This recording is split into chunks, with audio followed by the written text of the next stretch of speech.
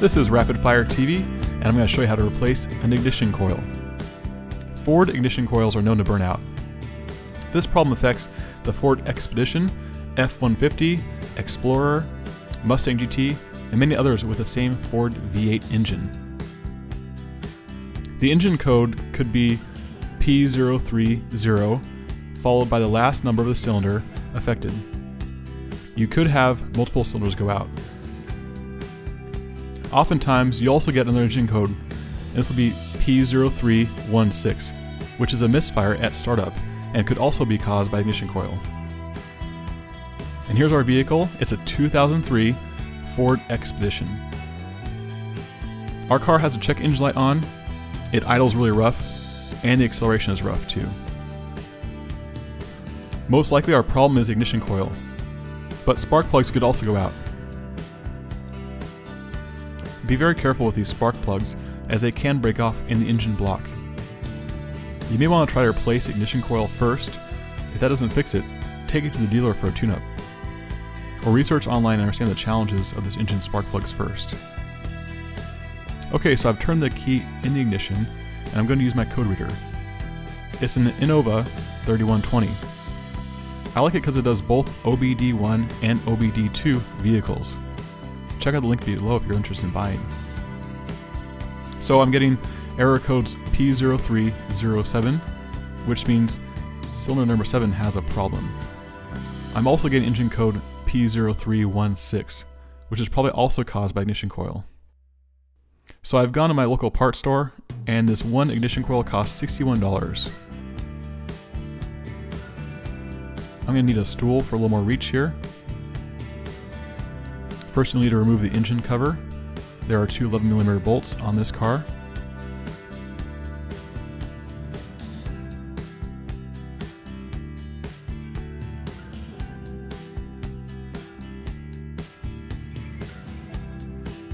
And go ahead and pull off the engine cover.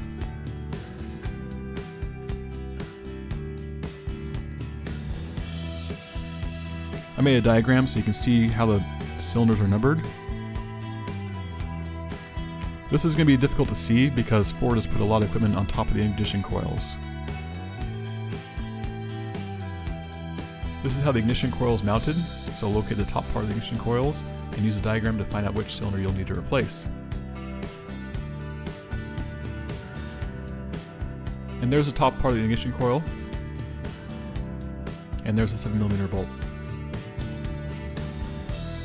So you're going to need a 7mm socket wrench with a universal joint to unscrew the single bolt holding it in place.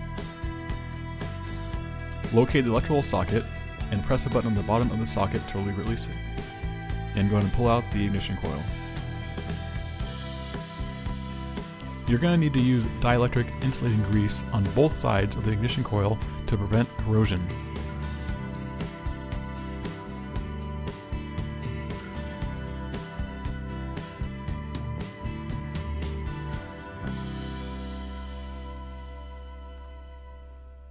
And go ahead and place your new ignition coil into the engine block. You won't feel a click like normal spark plug boots, so just press with a bit of pressure and the bolt will tighten the rest of the way. And then go ahead and press the electrical connector until it snaps into place. And then go ahead and reinstall the bolt.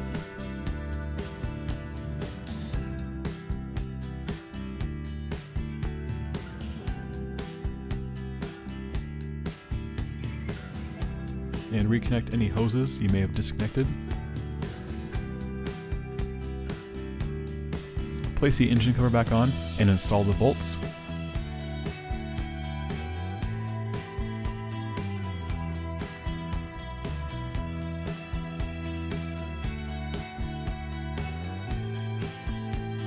Next, you'll need to reconnect your engine code reader and make sure there aren't any new codes.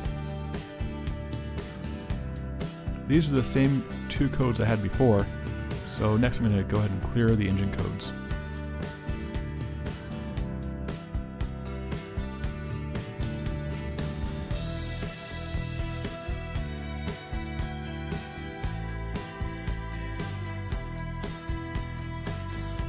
And you'll get this screen when there are no new engine codes.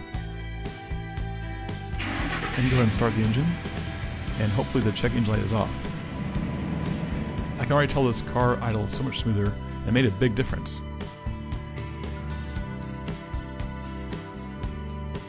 We hope you've enjoyed this video, and remember, this is something you can do yourself. If you found this video helpful, please give us a thumbs up and subscribe.